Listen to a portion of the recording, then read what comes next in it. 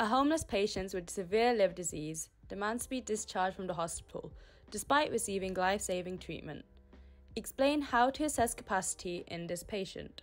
It's important that we first understand what we mean by capacity. So this refers to the patient's ability to understand, retain, weigh up pros and cons, and come to a decision and relay this effectively.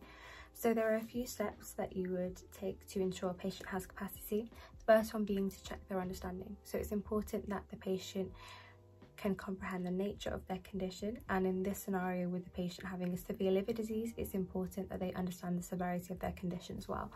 An effective way to check this would be to ask the patient to explain their condition back to you. And I would need to make sure that the patient is able to retain this information for a certain period of time. This is just to ensure that the patient is able to come to an informed decision.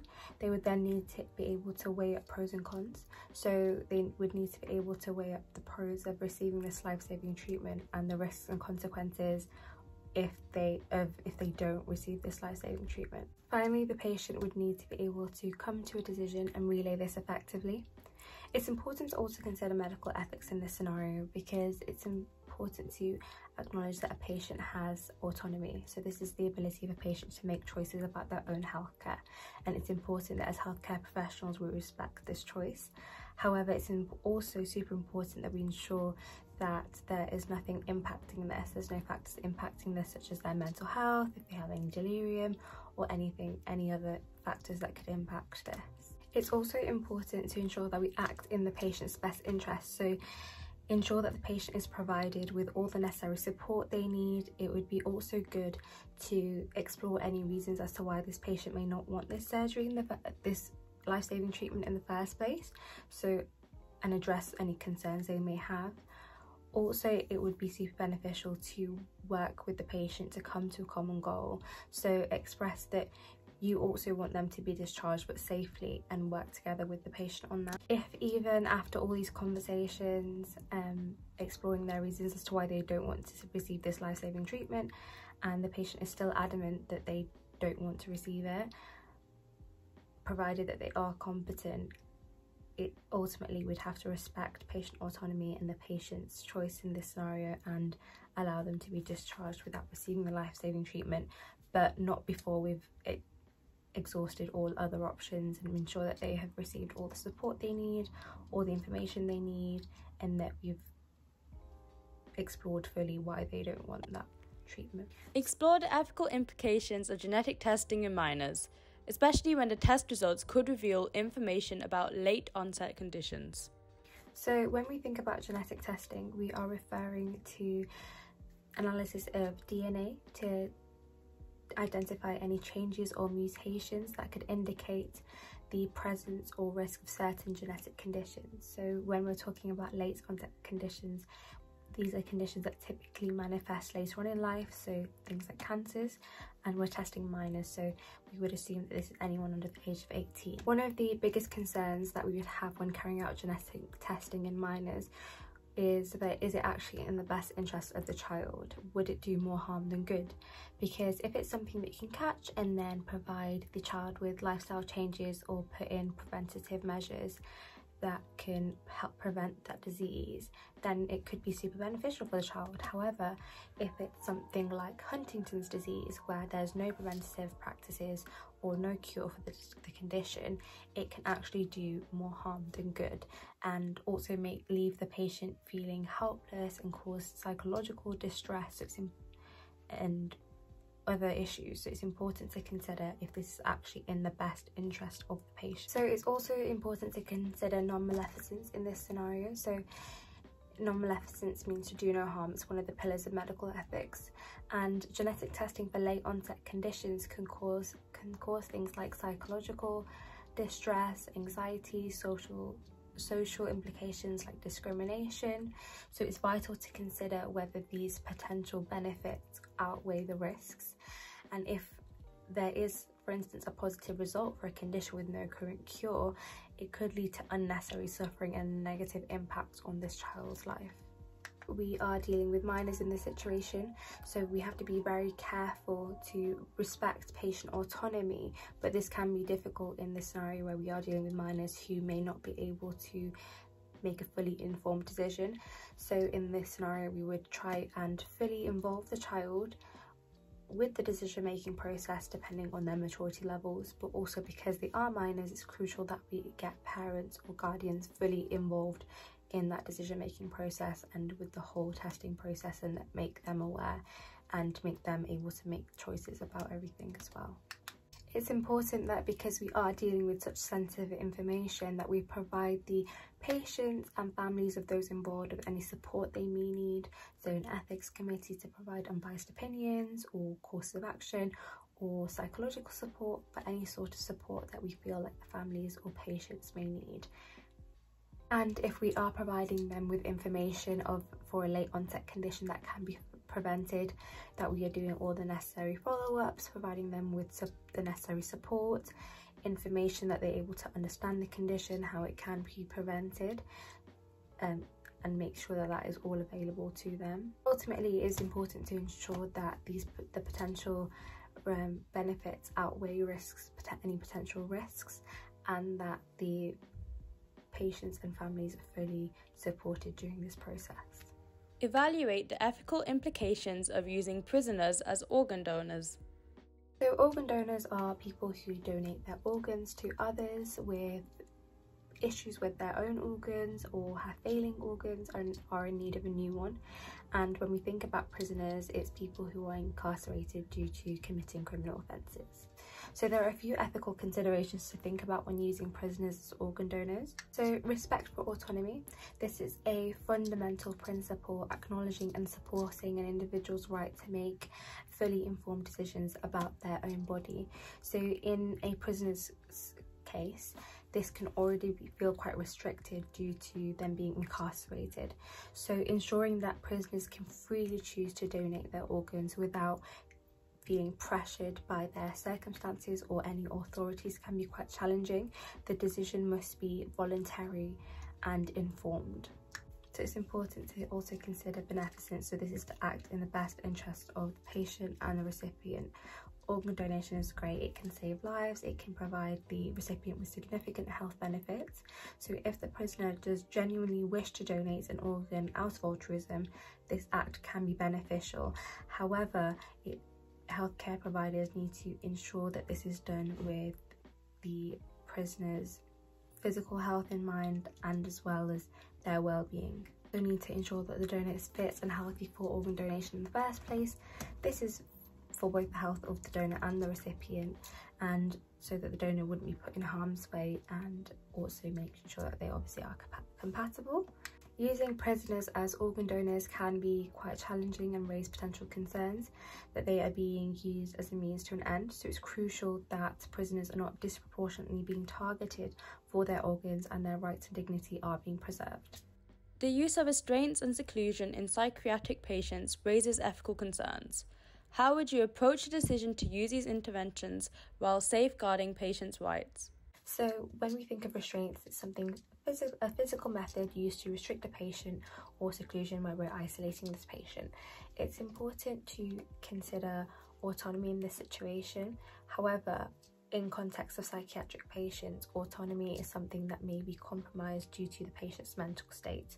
So before any choice or decision to use restraints or seclusion is made, it's important that the individual is assessed based on their capacity, and where possible the patient should be involved in the decision making process, and their consent and preferences should be sought.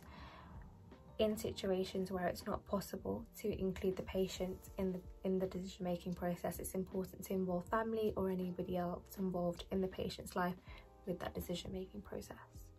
And when thinking about beneficence, this involves acting in the best interest of the patient. So the primary goal of using a restraint or using restraints or seclusion should be to protect the patient from immediate harm and ensure their safety.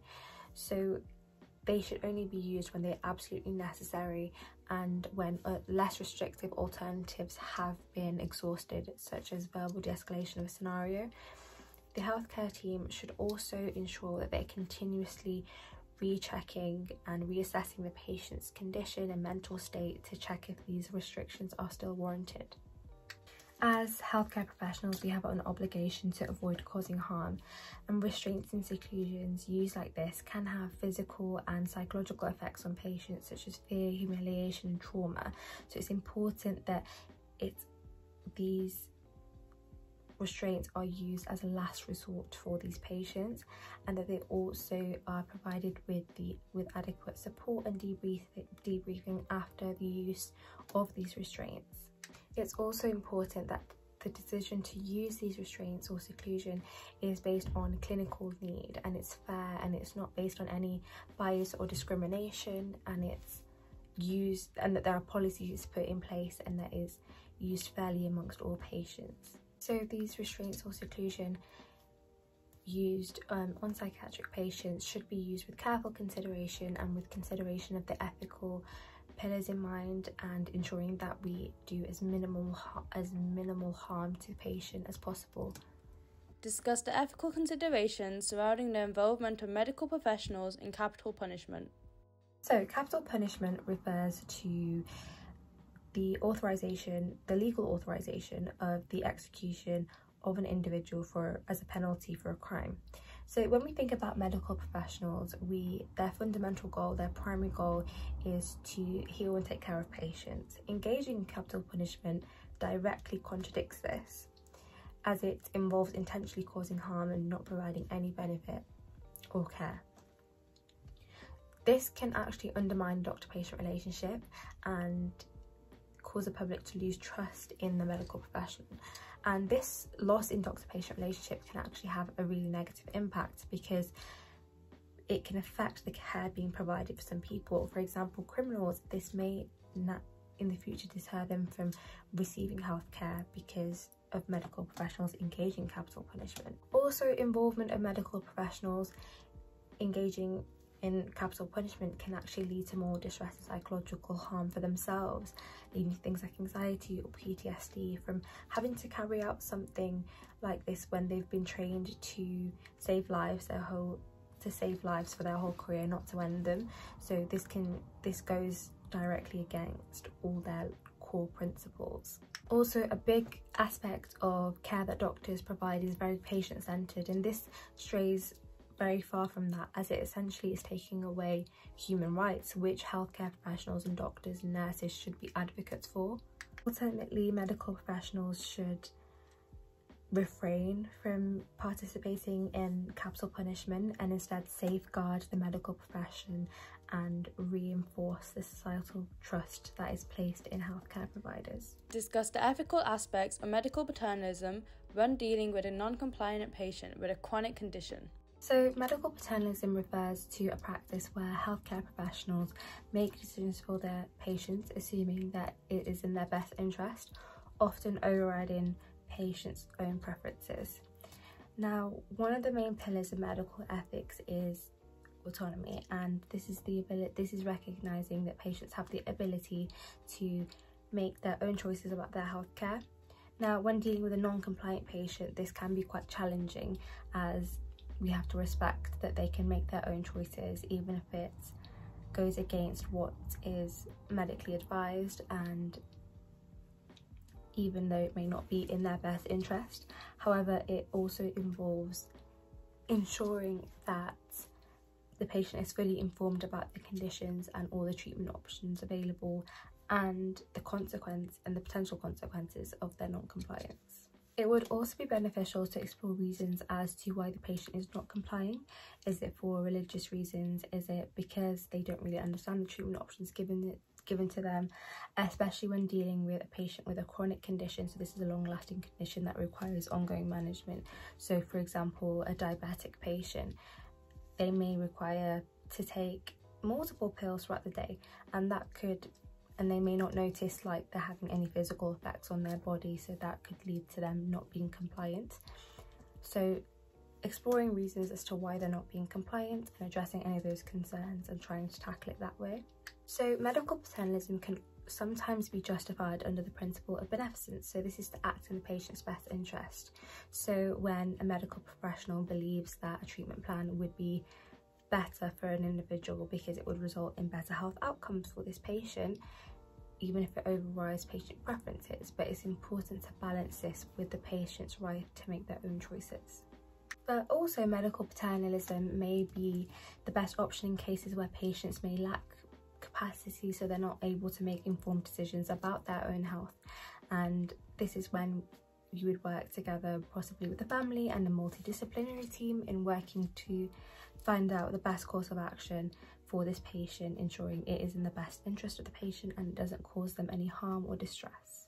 Medical paternalism can also be harmful if it undermines the patient's trust in their healthcare provider, and this could negatively impact the doctor-patient relationship and deter patients from possibly seeking healthcare in the future if they feel like they are being forced to do something or they feel like their opinion wasn't valued.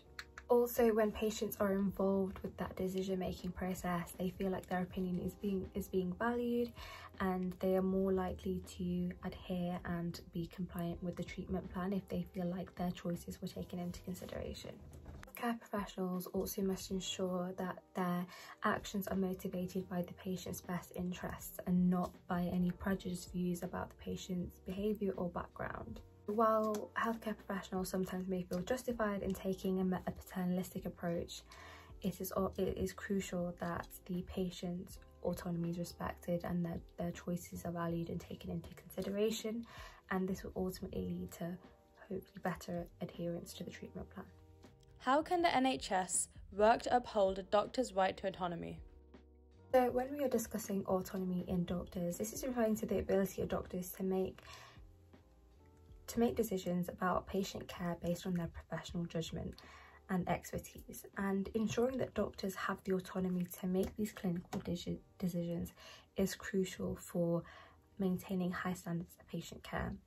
The NHS can work to uphold this principle by providing a supportive work environment where doctors feel empowered to use their professional judgment without interference. So the NHS can work to do this by ensuring adequate staffing levels, fostering a culture of respect and trust in doctors' expertise, but also by providing opportunities for continuously allowing doctors to develop professionally, so making sure that they are staying informed about the latest medical advancements, possibly doing extra courses, things like that, to stay on top of their medical knowledge, and this can enhance their ability to continue to make those clinical decisions for their patients.